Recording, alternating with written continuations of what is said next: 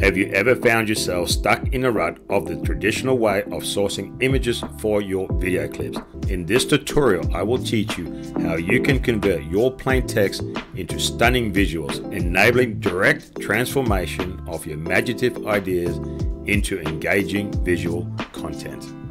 Hey, it's Grips, and as always, thanks for joining me. So let's go to FlexClip and let's create a brand new video, 16 by 9. Let's get started. And I'm going to show you a cool feature. So basically what I want to teach you today is that you cannot find the picture that you need for your storytelling. Therefore, we're going to get AI to create the picture for you. But let's first begin with something very simple. I'm going to go to the overlays.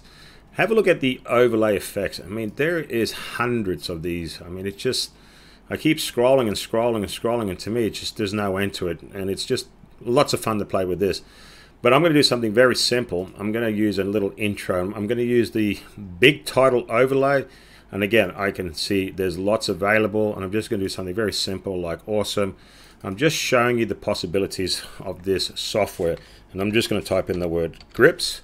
And then I may add a little background or an overlay on that. So, but first, we are here to make an AI picture for you. So let's do that. So let's go into Tools, AI image generator. So let's think about what we're creating. So obviously when you start, you already got some vision in mind, and you need, say, a car traveling on a dusty or lonely road.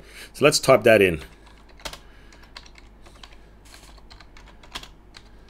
Okay, so I'm making a video for YouTube, so my ratio is going to be 16 by 9. Now, the more input you put in, or the more data you give, the more it can work with. Let's see what it can come up with. This little bit of information, create now.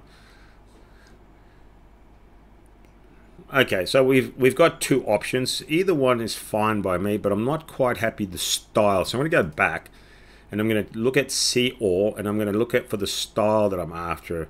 I might go for steampunk, and then let's see how it generates this picture. Same information, all I did was change the style or the artwork that I require.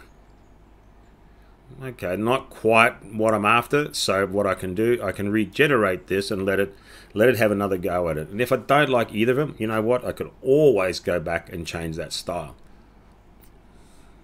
No, it's not working for me, so I'm going to go back and I'm going to use a completely different style, and I might go into creative and then let that have a go at it. Alright, so it's going towards more of what I'm after, because I have the vision already in my head, so it is just me inputting into the AI to create the vision that I require. And what makes this so great about it is, if you cannot, now this is exactly what I'm after. So I'm going to click on that and I can view it, and if I really want to use this picture, well, then I'll use the add to the scene, and look what happens. It's going to just add it automatically to the timeline. Now, I don't want to save it, but you can in case you want to use it for future projects. Alright, so there you go. Oh, look at that. It actually I made the mistake by not putting the scrubber here. So what it did, so let's undo that and put the timeline here. We can add another one here and then do the exact same thing. Bingo. So I've now created the artwork that in my imagination is what I wanted. I probably couldn't find this picture on the internet, and that's what's so great about using these AI image generators. And then we can go back and then have a look at maybe a text effect or an effect over this clip, something that's befitting with it. So let's go up here, See All, and then let's have a look at something. Now this effect I played with earlier and I quite like it, so let's have a look at that effect. And then we can hit the scene button. Alright, which means all we're doing is not applying it yet. Oh no, we did apply because I clicked on it, sorry about that. That's okay, and we can do it again. If you don't want it, you can just highlight and delete it. Now I'm quite happy with that. Look at that, grips. And I might be telling on a travel adventure I went on, say, in last summer. And then I can add a little smooth transition, so basic shapes, creative, a liquid, that's the one I used in my intro, and I might just use a multiple blend. And I think that's a really cool little effect. A sneak or quick preview. There you go. And that's coming up nicely.